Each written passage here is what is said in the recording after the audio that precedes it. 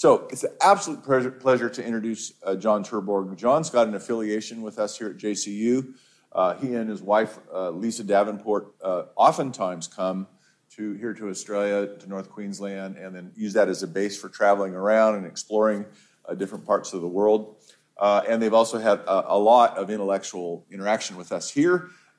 John was given an appointment at JCU as a Tropical Thinkers in Residence, which is the first time we've ever appointed anybody like that, and the money came from the Vice Chancellor. And so John's had that role, and he's continued it, and he and Lisa have been very welcome parts of our TESS community. John is one of the most famous scientists you'll ever meet in your entire life. Absolute, hands down. National Academy of Science, multiple national academies.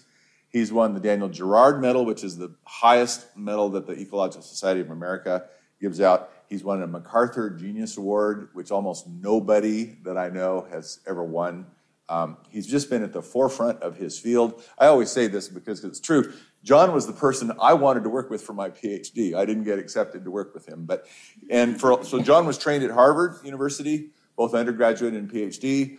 He then went on to positions at Maryland and a longtime professor at Princeton University. And more recently, he's moved down to Duke University, where he has a very high-profile chair there, largely because I think John just really likes bird watching and getting out where there's nature, and he wasn't getting quite enough of that in Princeton. But anyway, we'll turn it over to you, John, and thank you again for speaking to us today, but I know it's going to be a provocative topic. Thanks, John.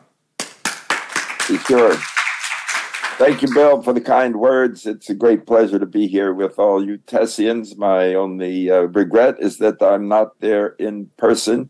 Often we are. As Bill said, we come almost every year, but right now we're in Florida, 9 time zones away. So what I want to do to tell you about today is work that Lisa and I have done over a decade, just starting in 2009 and continuing to 2019 on megafauna in closed canopy tropical forests. This is an almost unplowed terrain scientifically because the forest imposes so many challenges that make doing anything more than indirect observations, because it's dangerous to be in the forest with megafauna, elephants particularly. So the world hasn't been able to learn very much about this. So why do we study megafauna? For quite a bunch of reasons. First, historical. They've been around since the beginning of the Jurassic or Triassic, I should say, and have been a major feature of animal communities, whether reptiles or mammals, for, as it says, 200 million years.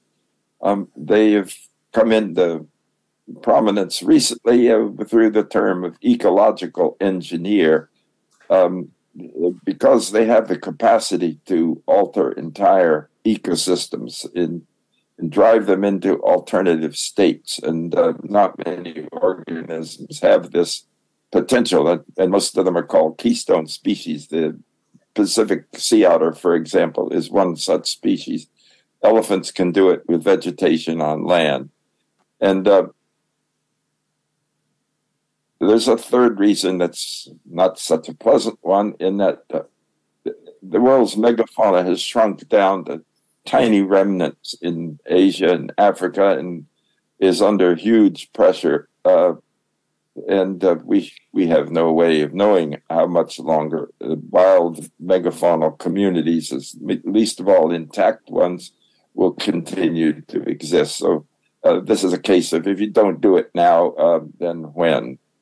And finally, megafauna have further interests in how herbivory interact with vegetation. And as I'll point out, it's not obvious whether herbivores increase or decrease the diversity of vegetation through their activities. But I'll have a little more to say about that in a minute. Australia, of course, had its own megafauna, most of which disappeared about 40,000 years ago, long before megafauna disappeared in other parts of the world. And I love this artist's conception.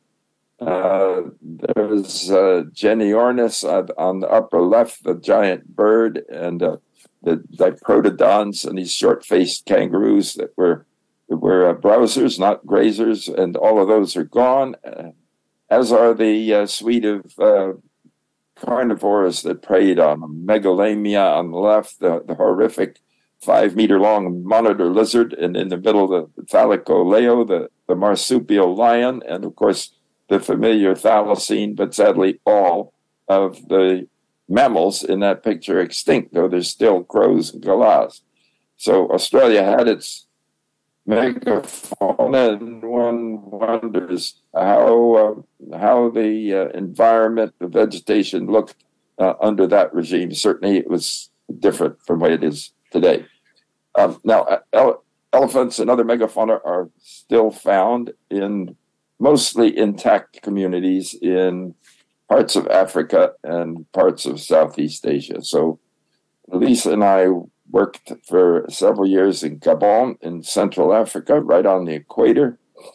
And then after we met our future collaborator, Aimsa Campos Arces, we switched over to working with Indian elephants in the forests of Malaysia. So we'll start with Africa and then later switch over to Malaysia. Now, as you can see, this is an African savanna elephant, and these animals eat trees. And they can do a lot of damage to a tree if they're so inclined. And yet, as I'll be pointing out later on, the plants that are in an environment with these huge animals, these huge herbivores, have a remarkable capacity to recover, even from damage that extensive. But maybe they don't recover from comprehensive damage that you see here. This is also in Kruger in South Africa, and elephants have reduced this dry forest to rubble. And as I'll soon point out, they have a capacity to transform forests to a different kind of environment. So, but this makes the point that, yes, their activities can have the most profound impact in altering the environment. Now, what you're seeing in this slide is a hill in Botswana. It's dry forest, and you can see that there's more than one tree species there. There's white trunk ones, red trunk ones, black trunk ones. Just superficially, you can see there's several species of trees. But look in the foreground. There you see the real reason why those trees are there. And the dark objects are sharp rocks vertically inserted in the soil or emerging from the soil with sharp points and edges. An elephant has a foot that's about a foot across, and it's basically a soft pad. So an elephant couldn't possibly walk across that terrain. It would be agony with all those rocks. So that's why the dry forest is there. If we back off a bit and look at that from another 100 or 200 meters away, you can see the dry forest on the hill. You can see the dark bands of rocks running across it. But in the foreground, on alluvial soil, the vegetation is totally different. It's a monoculture of what's locally called miambo. It's a legume, and elephants are cropping it at regular intervals.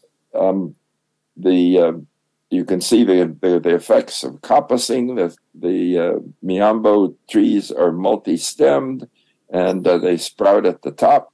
Well, here you see in one picture the three themes of the rest of the talk that I'll be giving today. It is that the megafauna alter the structure, the composition, and the diversity of the plant communities that they feed upon. And here you can see very obvious differences in structure, very obvious differences in composition, the miombo and the soft alluvial soil, and many other species on that rocky hillside, and of course a major difference in diversity, a monoculture against the mixed forest. So these are the three themes that I'll be developing, and they pertain to this dry forest, and that's been well known in the literature for a long time, because in an open environment like this, especially in the big national parks where animals are used to having Land Rovers full of tourists running around, it is possible to observe them at reasonably close range. So there's quite a lot known about how elephants interact with dry forest environments like this one. But as I said at the beginning, very little about what goes on inside of closed canopy rainforests. Now, I'll say a couple of things about herbivores and vegetations. Herbivores can alter the diversity of vegetation in a pretty major way, and but it depends on the vegetation what the consequence of heavy herbivory is. In a grassland like this one, the grass is very strongly competitive against other kinds of plants because it reproduces and spreads. It spreads primarily vegetatively, so that means it has a huge advantage, can create dense stands and crowd out other things. You can see another example of it here. There's two topi in a grassland, and scattered here and there are little sprigs of green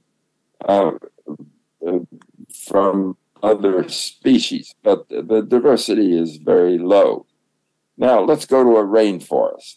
This is a picture of a little enclosure we had for an experiment in the Amazon forest of Peru. And this is what the early regeneration looks like in a rainforest. They're small plants, and they occur at a density of about 20 per square meter. The enclosure there is 4 square meters, so that gives you the scale. These plants are several kinds of herbs, like these ferns and some monocots.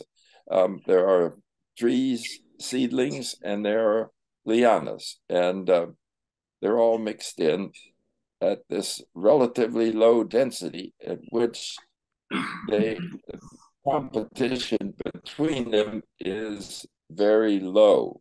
So that's where the forest environment differs radically from a grassland.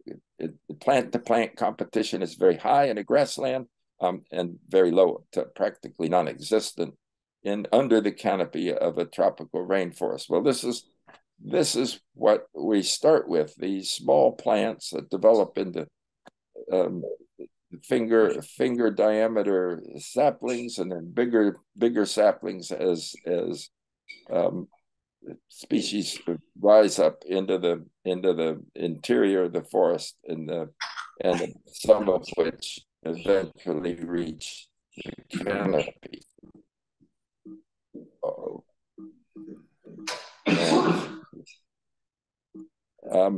My program is not advancing any further. I'm stuck right here.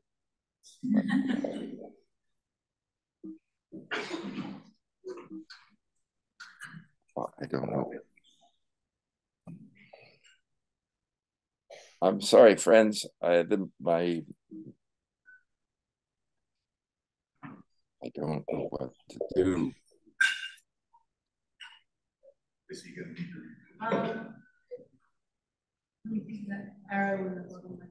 Oh, there it went. I don't know what was the problem, but here we are. Okay.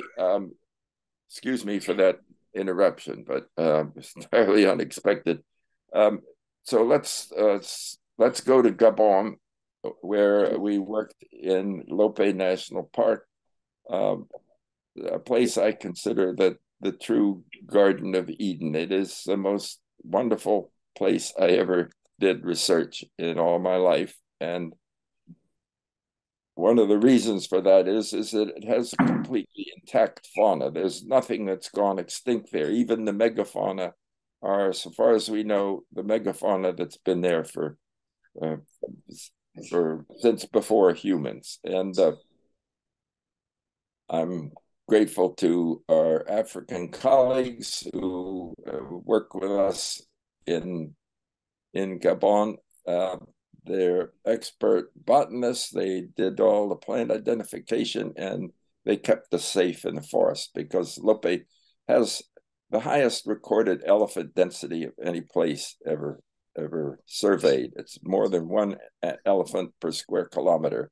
And if you meet an elephant in the forest at close range, it's very dangerous. So we put our lives in trust of our African colleagues. Now, in the rainforest, it's a very different environment from grassland, as I said.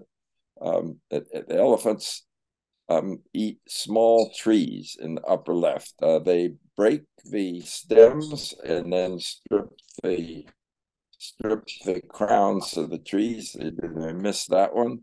And really, they confined to fairly small trees, much smaller than the trees they'll attack in a drier environment where they can reach the limbs and tear a tree apart one limb by the next. In the forest, the crown's too high, and all they have access to is the stem, and to eat the foliage, they have to be able to break the stem. And it turns out that they forage on trees that are they have a diameter between 1 and about 4 centimeters.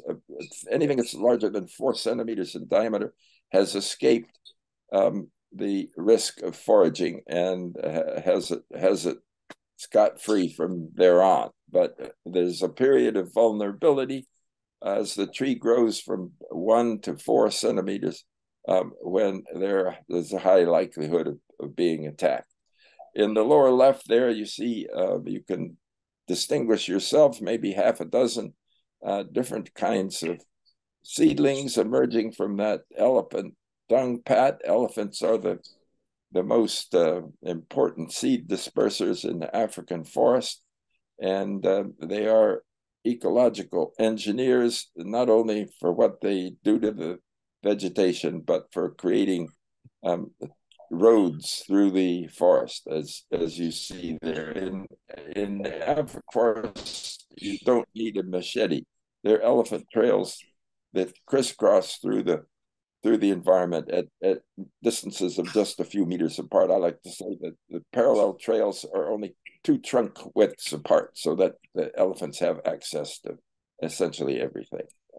All right, here's what the understory of an African, this is in Lope, in fact, African forest looks like. And if you have much experience in this type of tropical forest, you'd say, well, that looks like a perfectly normal place. There's seedlings, they're very small, so little thin stem saplings, they're pole-sized saplings, they're small trees, big trees, it's all there. And you wouldn't notice that there was anything out of the ordinary there until you got to the point of counting things. And then you would realize, yes, there's great deficiency. There are not nearly as many of most of these categories of plant size that you would expect. And this is why elephants have come in and harvested. And you can see the broken off stems there in the foreground. They're all small diameters, around finger dimensions. The foraging was so recent that the leaves haven't even dried out yet. They're still green, lying there on the forest floor.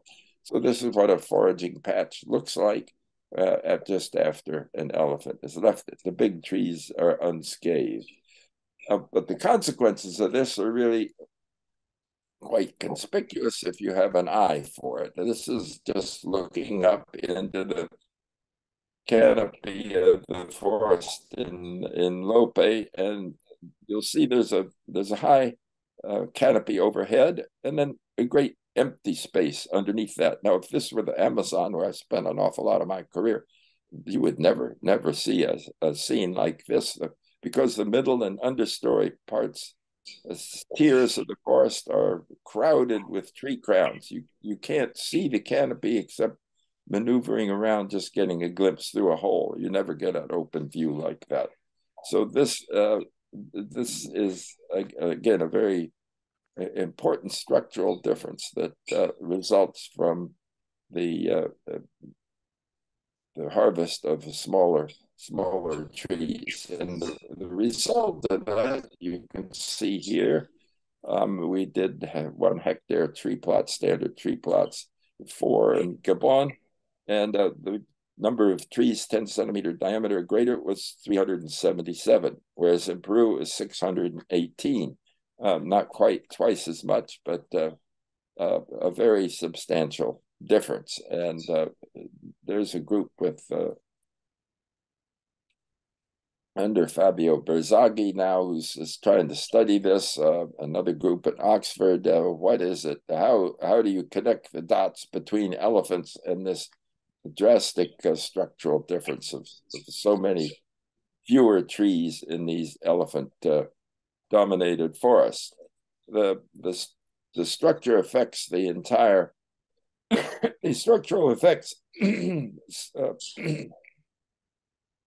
operate across the entire size spectrum. Here are 10 plots on the upper frame from our Gabon work, and then 10 plots on the lower frame from our Peru work. These are 1 hectare standardized tree plots. And you can see the distribution, the size distribution in the upper frame. The Gabon one is much flatter than the size distribution in the lower frame. The Peruvian forests have many more small trees and many fewer large ones. The Gabonese forests have more large trees than any place I've ever seen in my life. The forests are absolutely magnificent. And they're, as I showed you, they're much more open, and really it's a different experience there. So how do you study foraging when you can't observe the animal who's doing it? And so we started out with what I call forensic analysis of foraging by studying these break scars. After an elephant has broken a stem, many of them recover and initiate a new lead from near the break site, as you see in the one on the left. And sometimes an individual's stem will suffer more than one attack. The one on the right has been broken twice. I've seen one up as many as 4 breaks on a single stem. So the herbivore pressure on small saplings that size is very heavy. And our Gabon sites had about 110 break scars per 100 stems. How do you get more than 100 breaks on 100 stems? Well, because some of them are multiple stems, like you see on the right there. But looking at this kind of data develops only part of a picture, because there's the nagging issue of how many stems die after they've been attacked rather than resprout and survive. And that question isn't easily answered without a different kind of observation. Now, but looking at the break scars in Africa, you can see in 2 separate series of data, one taken on flat ground, another taken on slopes. That was a different project. I won't go into it, but it finds a repetition that shows that the modal height at which these break scars occur in Africa is between 1 and 2 meters, and the incidence of scars drops off sharply on either side. And that is easy to associate with elephant foraging because elephants break stems at about 1.5 meters above the ground. Now, that still doesn't get us to the question of effects on composition. And we were at a loss to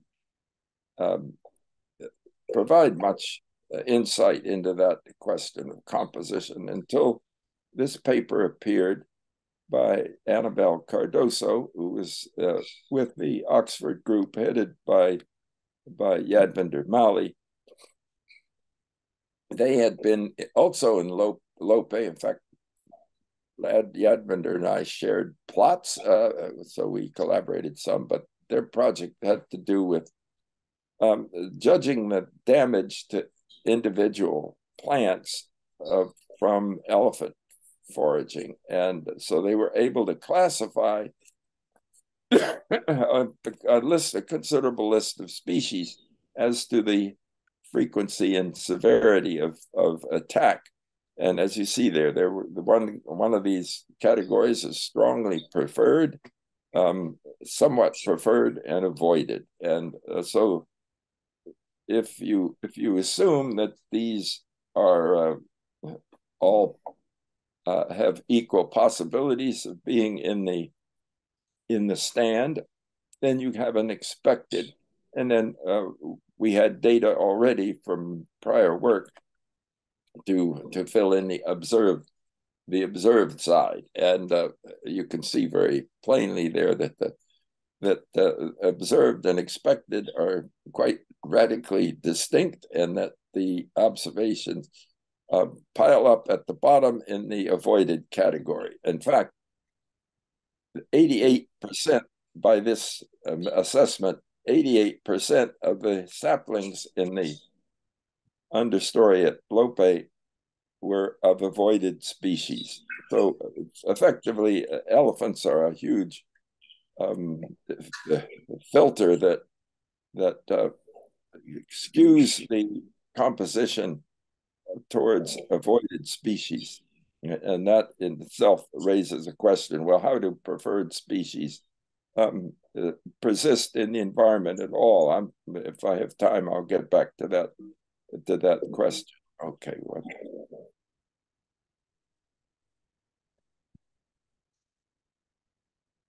Now, these structural differences are really quite profound. And that comes out in this diagram, which shows 2 sites in Gabon, Lope with a very high density of elephants, Monda, which was the forest attached to the forestry school near the capital of Libreville. It hadn't had any elephants for 3 or 4 decades previously, but it was an intact forest. And then data from the Peruvian Amazon to compare. Now let's start with that Peru data. There are 4 categories of stems there: small saplings, large saplings, small trees, those between 10 and 20 centimeters in diameter, and then the purple are the large trees, the canopy, if you will. And you see there, we're measuring Fisher's alpha, a sample size insensitive measure of diversity. And the small saplings have the highest diversity in Peru. And as you go up through the forest, the diversity of stems decreases in a stepwise fashion. Now, this is exactly what you'd expect from an intuitive standpoint, because every stem that gets to the canopy has to go through the understory and midstory. So you'd expect everything to be present at the lowest level, and then a thinning out as species reach their characteristic heights at different levels. Now go to the left to look at what the situation is at Lope. Quite the opposite. The highest diversity is in the canopy. And that is a direct consequence of this massive filtering that goes on in understory that reduces the diversity of the smaller size categories. The small saplings are generally smaller than elephants will bother to harvest, so that the diversity is still moderate there. The large sapling, that's the red column, that diversity hits rock bottom there, and then gradually it comes back up. But the peak diversity is in the canopy, and that presents a really challenging puzzle, because you have to wonder, well, how do all those other species get there? We looked at more than 5,000 small stems in our sampling in Gabon, and there were many species that are common in the canopy that we never saw. So the regeneration that gets these canopy species in their mature stage is an invisible process. You'd have to look for 100,000 stems. I don't know how you'd find it. At any rate, there's a bit of a mystery there. How is the canopy more diverse than any of the earlier stages? Now let's look at Monda. This is this forest that lost its elephants, is too close to the capital, and you can imagine how the elephants disappeared. But if you look at the canopy diversity, it's exactly the same as it is Lope, and that's probably due to this lingering signal that because the canopy was established way back in time, many decades, long before the elephants were eliminated from the forest. But if you look at the other size classes, they've jumped way up. The diversity is 3 times higher than it was at Lope, and so this we refer to as diversity release. Diversity is suppressed by the constant pressure of herbivory, top-down forcing, and then when elephants are removed, then the diversity comes back. So it indicates that the seed sources for lots of species that are very difficult to find as saplings have to be there in the forest somewhere. So they're refugia, perhaps both in space and time, in which these species are able to maintain themselves. But if you just sample a forest at random, a lot of the species in the canopy you just simply don't find as small stems. So that the point to make here is that, yes, diversity is suppressed by herbivory. You release the herbivory, and diversity will bounce back, and that's an interesting contrast to what normally happens when you perturb a forest. It usually results in the opposite, loss of diversity. Now, to show that this canopy effect, that the canopy is of these African forests is actually more diverse than the small tree category. We use about 10 1-hectare plots, but from a great variety of places with varied elephant densities. So on the left, you see the canopy is more diverse than the small tree category. But in Peru, on the right, it's the other way around. And as I pointed out in the last slide, that's a normal expectation, that diversity is going to decrease as you look at higher and higher strata. And it was a very big surprise to find that that wasn't true in Gabon. Now let's go to Malaysia, where we worked from 2015 to 2019 in this area. This is Royal Belem Park. It's a marvelous place.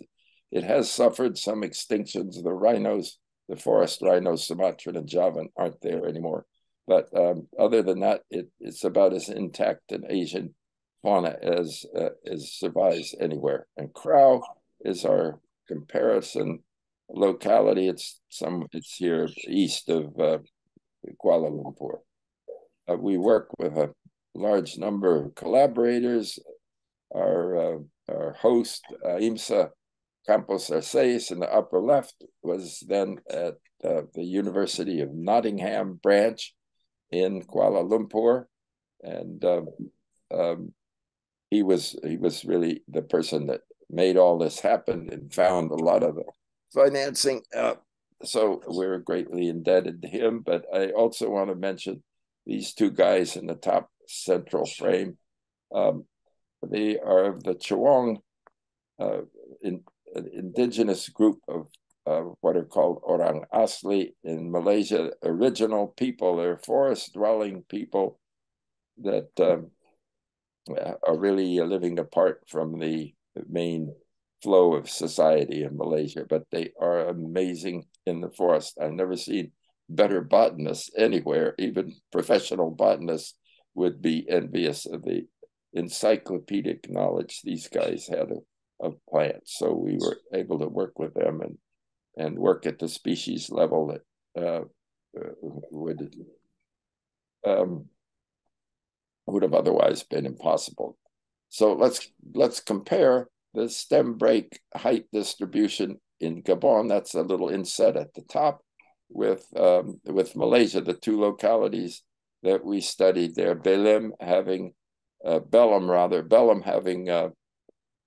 ecological densities of elephants, and Crow having lost, like Monda, its elephants several decades earlier. And you see the stem break heights are skewed now towards the lower, less than 1 meter. So it doesn't implicate elephants very strongly. There's still some fair number between 1 and 2 meters, but there are a lot of stems being broken in the Asian forest at less than 1 meter. And we know the answer to that, and I'll talk about it in a minute. Now, I told you with the Gabon data that removing elephants and perhaps other large herbivores from the mammal community of a forest results in the release of diversity to reach much higher levels. And we saw that in Gabon there, the Gabon data on the left, with the elephant minus Monda having twice, 3 times the diversity as at Lope. And similarly, we found the same thing in Malaysia. The release of diversity at Crow was really quite spectacular. In fact, I've never seen a forest anywhere in the world that had anything like the diversity at Crow. It was just stupefying. But those Orang Asli people, they knew everything.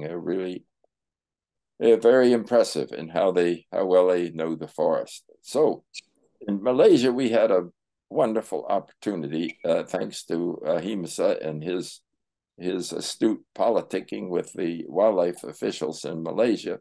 We were able to borrow some elephants, and for an utterly wonderful week, we went out in the forest with these compliant elephants, and we're able to observe them and take detailed data at close range as to exactly what they were doing. And that solved a lot of mysteries for us. I won't have time to go into all of it, but you can see here we were with elephants mainly concentrating on their foraging. The mahouts got off and let the elephants just go free.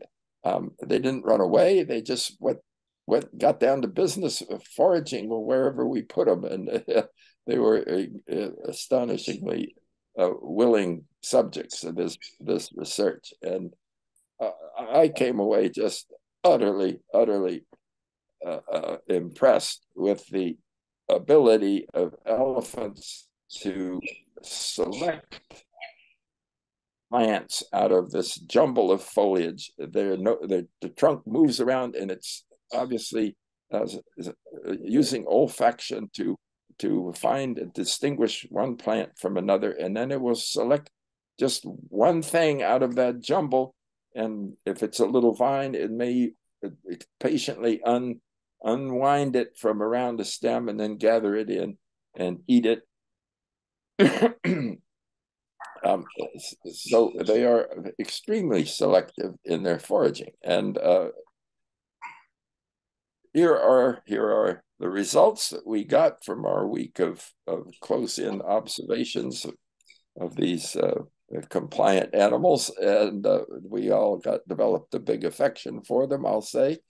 It turns out Asian elephants are monocot specialists, and so if you see the horizontal line at a value of 1 that goes across the bottom of the figure, is the preference ratio, and when it's more than 1, it means that that category of plants is eaten in excess of its representation in the vegetation. If it's less than 1, it's not eaten in proportion to its abundance. And so you see that the 3 bars that are farthest above the ratio of 1 are bamboo, grass, and palms, all of them monocots. And then following behind that, herbs, liana saplings, and then tree saplings way over on the right. A lot of other things they don't eat much at all. But the highest preference scores went to palms and bamboo. Asian elephants, unlike African forest elephants, are monocot happy. They eat dicot trees just the way the African forest elephants do, but they're less preferred, and they concentrate on palms. And forests like the Belem was almost free of palms, and yet when we went to Crow, where there hadn't been elephants for a while, the forest was just crowded with them. It was such a huge contrast. So here's a place where Asian elephants had been foraging, but on bamboo rather than on tree saplings. Okay, there is a reason behind this. We don't have elephants today we had just a few thousand years ago. All over the world, North America, South America, Asia, Europe, wherever you went, the fossil record shows us that there were 2 elephants, a browser and a grazer. And so on the upper left is a molar of the African savanna elephant. It has what's called lophodont, dentition, all those cusps. Below it is a fossil jaw from a North American mastodon, which, like the African forest elephant, is a browser. So that lophodont vegetation is associated with browsing habits. On the upper right is a modern Asian elephant, and it has these closely spaced ridges, and below it is a fossil tooth of a mammoth, which, like Asian elephants, is adapted for grazing. In fact, the Arctic woolly mammoth lived on a steppe-like grassland, ate almost entirely grass. Now, Asian elephants, as we saw in our work, can live and do live in the forest, but at reduced densities, because their favorite monocot food is not as abundant in the forest environment as the dicot trees. African elephants attain, therefore, much higher densities. Now, I mentioned earlier that the stem height distribution we found in the Asian forest was loaded towards the very small end. And this is why. It's a surprising reason. It's due to pigs. Sus grophar, the wild progenitor of our domestic pig. And the pigs, like elephants on a smaller scale, can break a lot of saplings. And here is a place where a sow had harvested saplings, not to eat, but to make a nest. The pigs build a nest in the forest, and they have their babies underneath a huge pile, something like a beaver house, but in the middle of the forest. I don't really understand how it provides them with sufficient protection, but that's what they do. and so this area of about 20 meters across has been cleared of every small stem that was there, and the tops have been carted off for their use in the nest, and leaving the broken stems behind. So I went around and counted all the stems and noted whether each one had died or had resprouted and continued to grow. And 94% of them were alive and well and regrowing. So what seems like a rather drastic impact to us, that is a giant herbivore coming along, snapping a stem, breaking the plant in two.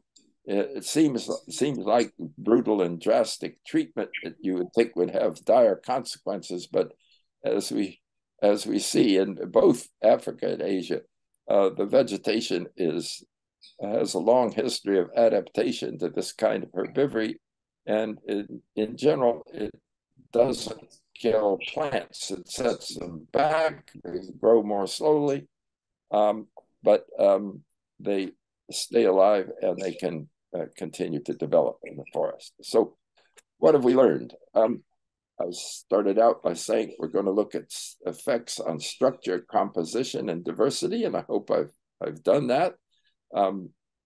Megafaunal foraging very decisively reduce the densities of small saplings in the understory, and that has consequences for the later development of these stems into the mid-story and canopy, and reduces the total number of trees, the total density of trees, as we saw in those data comparing Gabon and Peru. Regardless of the species of elephant, they both show very, very high levels of selectivity. In Gabon, the only thing they'd leave in the forest are avoided species, and in Asia, they can clean the forest out of monocots. So the selectivity reduces the diversity in a very selective way. Now, the concentration of avoided species in the understory is observed in the next larger size category, that of small trees, which are extremely undiverse in Gabon in comparison with the canopy. As I say, we have a mystery. How do all these other species get into the canopy? Well, I think they have to have refugia in space or time, but just what these are haven't yet been identified. And finally, in both of our studies in Asia and Africa, we noticed this release of diversity from as a response to the removal of the pressure of herbivory on the small plants in the understory. So that's where we are, friends. I'll be very happy to entertain questions if you have any. Thank you very much for hearing me out.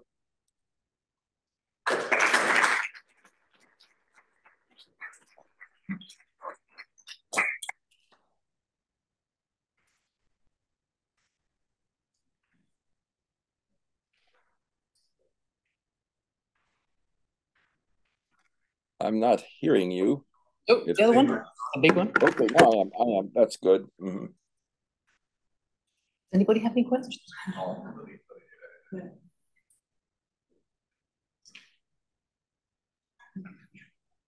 Okay, folks, is there any questions? Anybody online or here in the in the audience like to answer a question from John?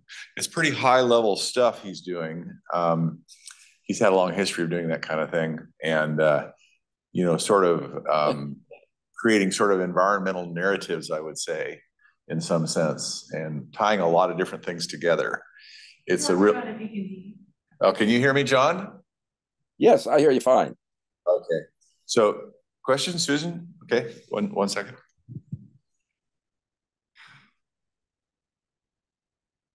Hi, John. Susan Lawrence. Oh, hi, Sue. Mm-hmm. So you've talked about the selective pressure on the community composition, but the megafauna itself must be removing a fair bit of plant biomass and redistributing that through the ecosystem as well. And I'm really curious about the impacts that that has on the forest structure.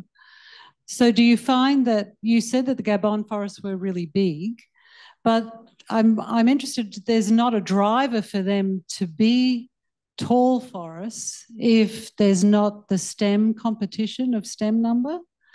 So do you think, would you see more spreading canopies? I guess my interest is in forest structure. Like if there's not the competition in stem density, do we find that the trees do they need to grow so tall, and can they just spread out their canopies?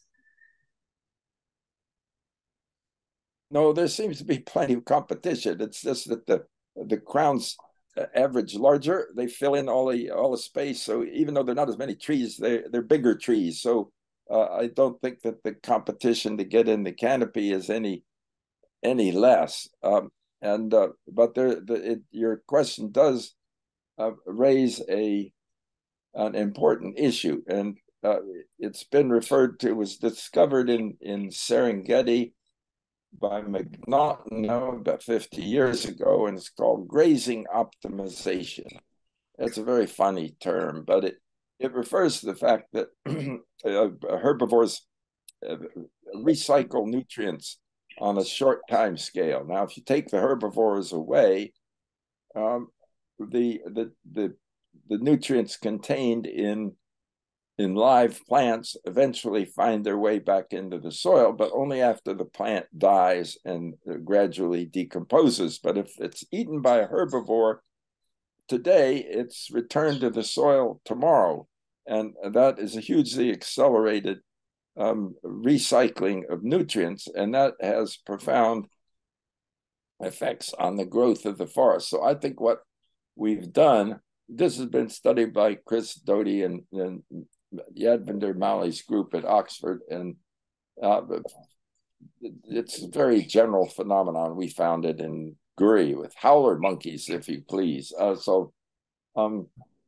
What humans have done effectively by reducing or eliminating big herbivores from our forests is shortcut this recycling mechanism, and that greatly slows down the growth rate of the forest, because the nutrients have to be processed through decomposition rather than just returned in available form at a very prompt way. So this is one thing that I think is underappreciated about the roles that large herbivores play. They actually create a richer, more dynamic environment that is overall a lot more productive than one that lacks big herbivores. That's so. Of course, all that extra dynamism and rapid growth will feed back into the structure and species composition and in complex ways. But as an overall way of thinking about this, I think that's a very powerful discovery that even in closed canopy forests, this process of grazing optimization, I really don't like the term, but that's what it is a major factor. I'd like to make, I just recall, I'd like to make one further comment of my own, if I could, and that has to do with the pigs that we found to be ubiquitous in Malaysia and very major role players in forest dynamics. By wherever we went in Belém and Crow, a pig sign was everywhere. We just couldn't find a place where you couldn't turn around in a few feet find the signs that pigs have been damaging the vegetation. Now, those forests are adapted to pigs. They've been there for perhaps millions of years.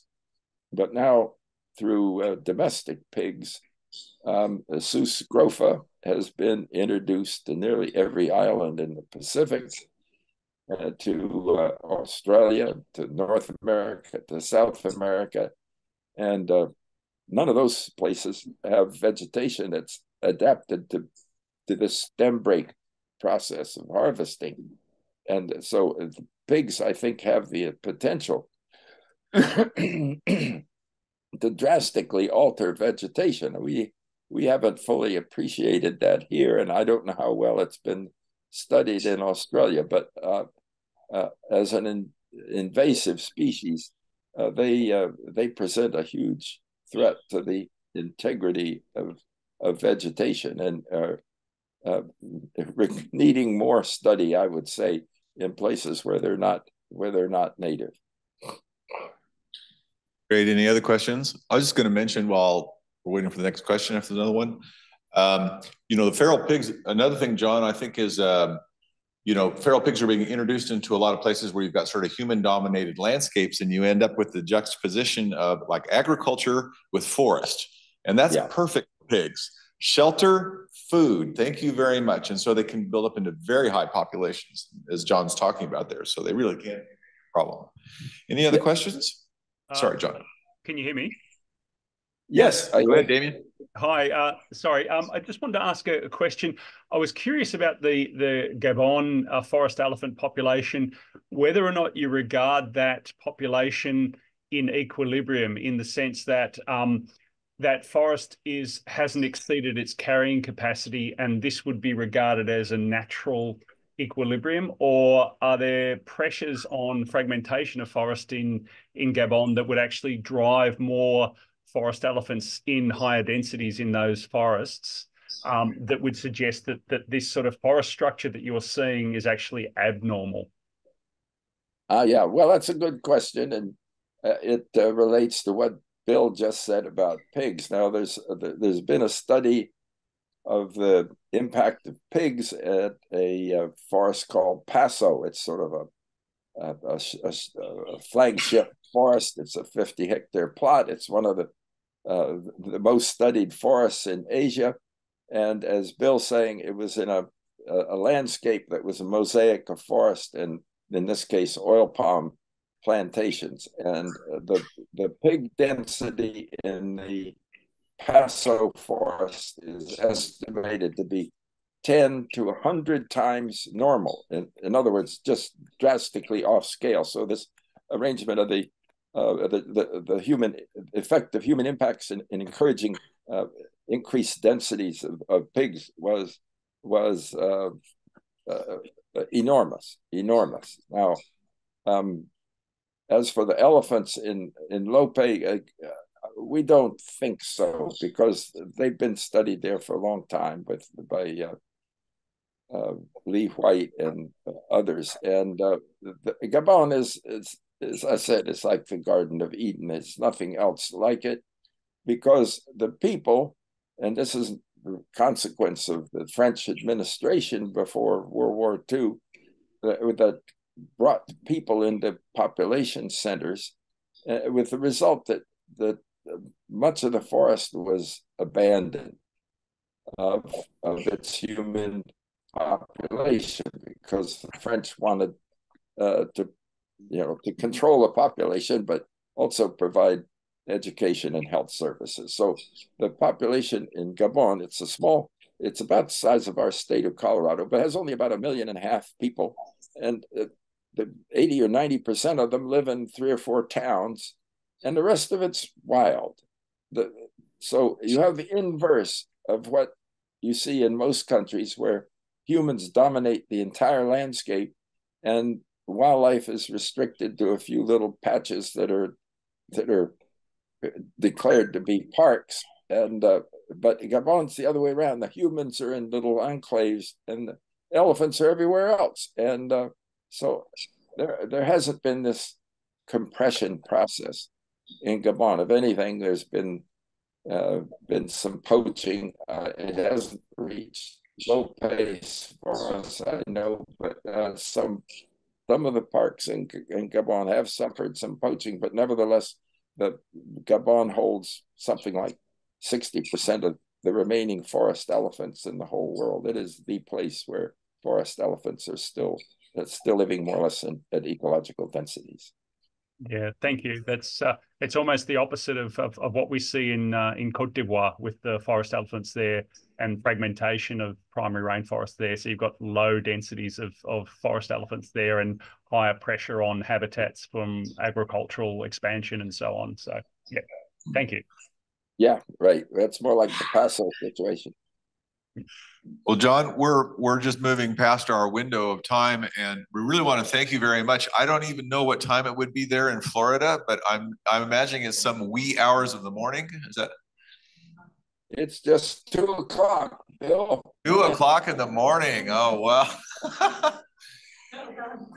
John, yeah, big hand for John.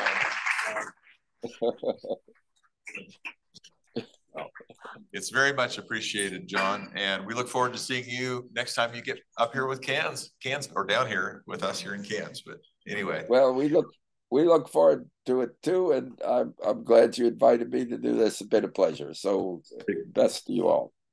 Real pleasure for us, John. Real treat. So thank you again, and thanks everybody. Thank you for coming. Okay.